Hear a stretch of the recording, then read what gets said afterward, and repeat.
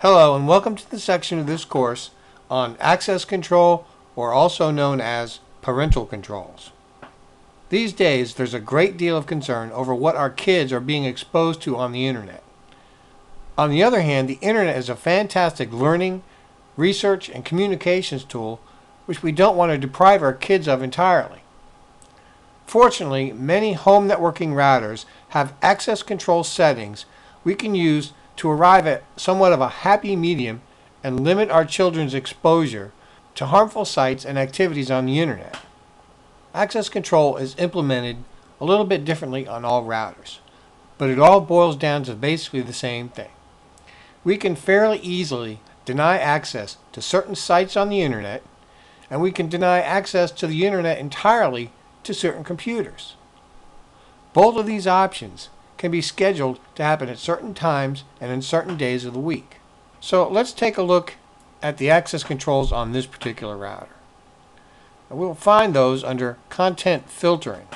So let's start off with blocked sites. So basically what this section does is it gives us the ability to filter out certain words or particular sites. Now what I've found is trying to filter out particular words doesn't work too well. There are a lot of sites out there with dynamic content, such as blogs and social networking sites. And what happens on those kind of sites are not so easily picked up as they would be if there was a certain word embedded in the actual static HTML of a page. So basically what I'm saying is just typing in a bunch of bad words in here probably isn't going to do you any good. However, typing in an actual entire site will do wonders. Now, of course, there's nothing wrong with Google. We're just using Google as an example.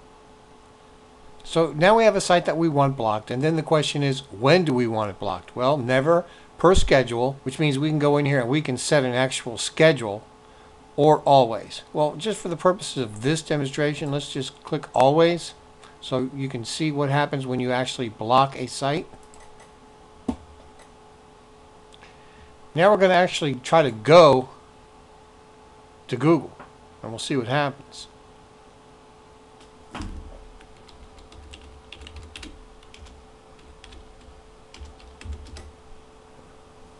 Website blocked by Netgear Firewall. So now if you're the adult in the house and you feel you should be able to access Google if you want to, well, you can just put your IP address down here under Allow Trusted IP Address to visit blocked sites. And then you would just type the IP address of your computer in here. Now let's look at blocked services. What's that all about?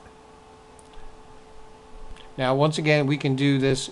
We can schedule this to happen either never, always, or per our schedule. So there's nothing under here, so what we want to do is we want to add a service type.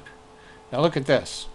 What we can do, we can block out HTTP entirely, which means no access to the internet whatsoever will be permitted. We can do that on all IP addresses, or we can do it only on a certain IP address or a range of IP addresses. And then what we can do is we can go to schedule,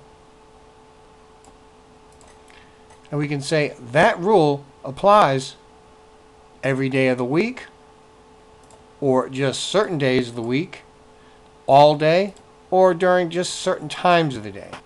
Say we only want to allow our kids to access the internet on their computers from 6 o'clock at night to 10 o'clock at night. Well, we'd say, well, we're going to start blocking at 22, which is 10 o'clock in military time, to 18, which is 6 o'clock in the afternoon. We'd apply. And once this is done on those days, during those hours, whoever tries to access the internet on the computers that we specified under blocked services will not be able to unless it's between the hours of 6 o'clock in the afternoon and 10 o'clock at night.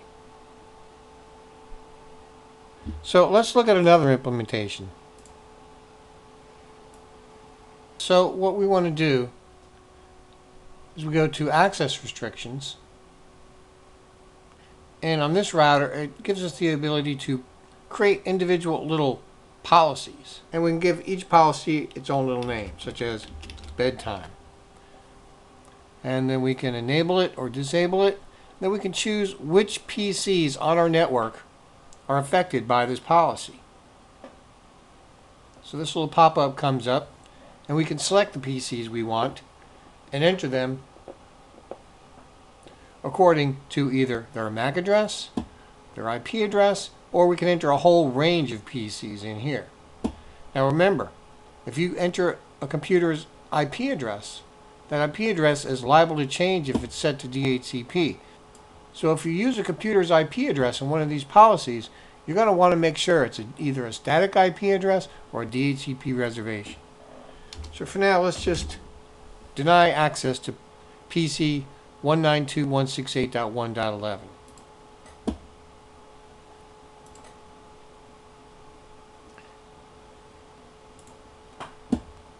And then we're going to say he is denied access to the internet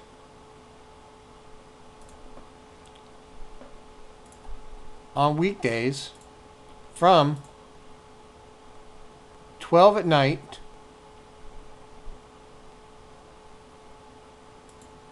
to 9 in the morning.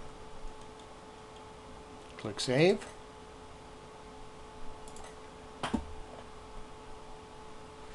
And we have a policy, and we can read the summary of that policy just to make sure it's what we want, or in case we forget later.